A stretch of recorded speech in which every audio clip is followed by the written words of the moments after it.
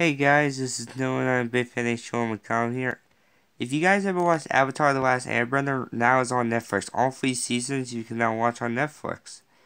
I'll probably be doing that probably later this week, or this coming week, who knows.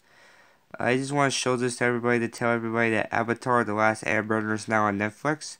And hopefully Netflix might add The Legend of Korra too, because um, I actually like both the Avatar series and the Legend of Korra series. I like to see the Legend of Korra on Netflix. I hope Netflix does do this eventually, hopefully.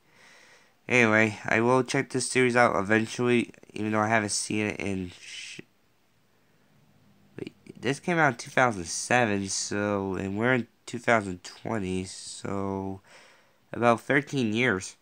I mean, I did watch a little bit of it on a Nickelodeon channel called Nicktoons that showed old Nickelodeon shows. It showed this one, it showed like Danny Phantom, Jamie Neutron, it even did show The Legend of Korra, but I wasn't sure what part of Legend of Korra was on, simply for Avatar at the time, and I wasn't sure if I saw every episode, so now thank you Netflix for doing this for me, even though it's for everybody, but I'm now happy I can rewatch Avatar from beginning to end, so I know what episodes have I seen before or have not.